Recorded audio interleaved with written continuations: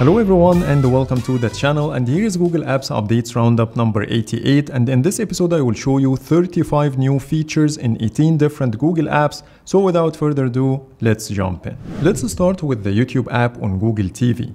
When you open the app and keep it idle for a few minutes, it will start its own screensaver mode, which is not related to the screensaver of the device itself. Once the screensaver mode starts, it will show you a slideshow of photos collected from different YouTube videos with a message at the bottom left corner saying press up to play.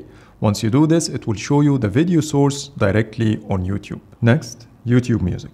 Now when you go to the library and then tap on New, you have the ability to create a new radio directly from here, which is much easier.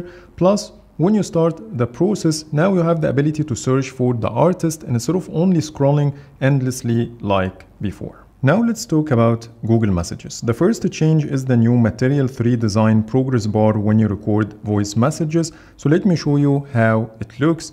You will see a much bigger cursor and a gap between the timeline and the cursor when you move it like this. The second change, when you go to the emoji picker of Google Messages and try to search for GIFs, you will see this carousel with a lot of filters to narrow down your search easily, and the same applies to the stickers. This will take us to Gboard, which also improved the way you search for GIFs. So for example, when I go to the emoji picker, then GIF, you will see here I have the word birthday in the text field, and that's why I'm getting AI suggestions based on my words in addition to the normal ones.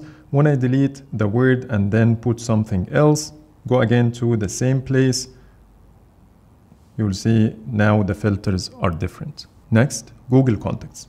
The first change is the rename of the Fix and Manage tab to Organize, and when you go there you will see all the options are in a list view instead of the grid view like before. Plus the search bar is still accessible from this tab, which wasn't the case before. I couldn't find any new features, but it looks different. On the Pixel Watch, the contact style got a small visual tweak. Now the contacts button is gray instead of light blue like before. Now let's talk about Google Calendar, and it got a very handy feature. When you tap on the month, you will get this redesigned picker that will show you the full month view with the events and tasks you have on the calendar, plus a carousel to quickly jump to the month you want. And here's how it animates.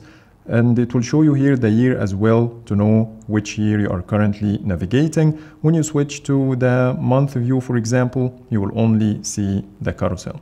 Next, Google Maps. The first change is the ability to create collaborative lists to organize something with your friends. To achieve this, you can go to the Saved tab, then New List. You can give it an icon, a name, a description, and activate the shared option. You can allow the customized list order using this toggle, and then tap the plus button to add more places. Once you hit save, it will show you the share sheet to send it to others. I already have a list, so let me show you how it works. The first thing I can do is to add more places. I can interact with the items by tapping and holding on the heart button and choose one of these reactions, or I can add a note.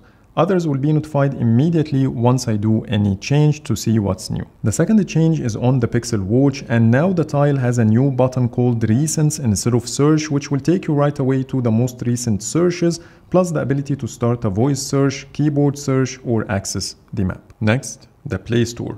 For some reason, Google reverted back to the same search bar at the top and removed the search tab entirely. So I'm not sure if this decision is based on people's feedback or they were testing the feature temporarily before the final rollout. So please let me know in the comments if you encountered the same thing. But what's new here is the automatically categorized ratings and reviews using AI. When you scroll down to this section, you will see these automatically created topics with the AI logo on top of them. When you go inside, you will have even more filters to narrow down your search if you are looking for something very specific. On top of this, you have more filters at the top like the ratings, critical, positive, or all of them. The third and last change is under the Play Store settings and then purchase verification, and the only method we have right now is the biometric verification, which means we no longer have the password option.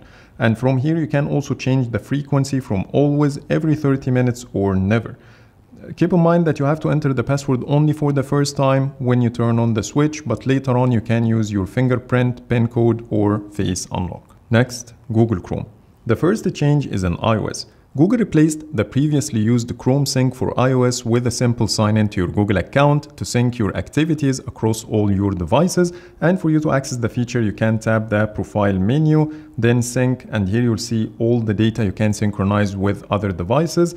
You can sync everything or choose individual items, and later if you want to sign out and turn off sync, you can use this button. The second change is the updated permissions manager. If the website asked for access to your microphone, camera, location, etc., you will get a pop-up window to allow this time, allow on every visit, or don't allow. When you compare this to the current situation, all you can do here is the ability to turn the permission on or off, but now you have the flexibility to choose the frequency as well. The third and last change is the ability to create, save, and sync your tab groups with other devices. To achieve this, select all the tabs you want, right-click, then click Add Tabs to New Group. It will give you the option to give it a name, color, and turn on the save option. When you do this, your tab group will be permanent and you will get access to it from other devices. But keep in mind, these saved tab groups will be accessible from the desktop version on other devices, but not mobile phones. Next, Google app. And if you are an iOS user, now you have the ability to chat with Gemini from within the Google app. You will see two tabs at the top, one for the normal search and the other one for Gemini.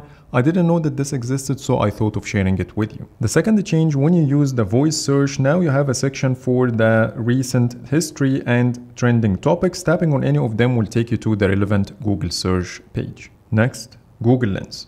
The first change is the ability to save your Google Lens search history to your Google account. When you open the app, you will see this banner that will allow you to turn on the feature immediately. And once you do this, you can get back to your Google Lens search history by scrolling down and turn on the switch. And here you will see your recent history over here. So let's try to do this search, for example, and then get back, tap on the history button. And as you see, now I have the visual search history I've made before, so I can get back to it at any time. And when it comes to circle to search, now you'll see more options under the ellipses like search history and delete the last 15 minutes. Now let's talk about Google search. When you go to the shopping tab, you will see a bigger font for the price and the website name. And when you open a specific product, the visit website button will appear when you scroll down as a floating one at the bottom right corner for easier access. And when you search for images, you will see some new changes as well. The first one is the glowing animation that floats over the image when you open it. Secondly, when you tap on the ellipses and then about this image, it will tell you more information, like a version of this image is at least 5 years old with the web results.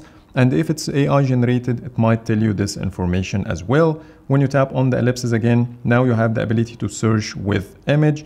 So for example, if I want a different color from the same shirt, I can put it over here and it does the same thing as Google Lens, but now you can access it from the search as well. Now let's talk about Google Assistant on Android Auto, and now you will see a better and less distracting design. So let me tap on the mic icon. As you see, the animation now shows at the bottom and your words will be transcribed in the same area. But if you have a wider aspect ratio, you might see it on the side instead. And when it comes to replying to your messages with your voice, Android Auto will utilize other areas to avoid floating over your map, which is less distracting as well. Next, Google Drive.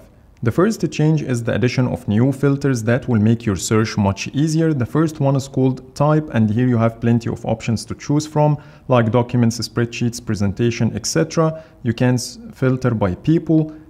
And finally, the date modified, and here you have some presets, or you can pick a custom date.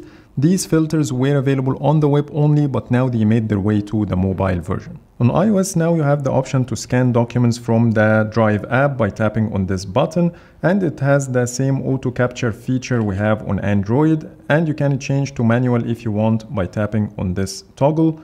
It will give you some filters, the ability to use the flash, and so on. Next, Google Home. And I'm going to only show you one new change. On Wear OS, when you open the Home app, now you have the ability to switch between the home and the away presence directly from your smart watch. Moving to the Wallet app, there are some important updates related to the verification. The first one, if your phone is unlocked for more than 3 minutes, you will see a banner at the top saying that for security, you need to verify it's you before paying, and once you tap on this button, you have to do a biometric authentication to finish your payment.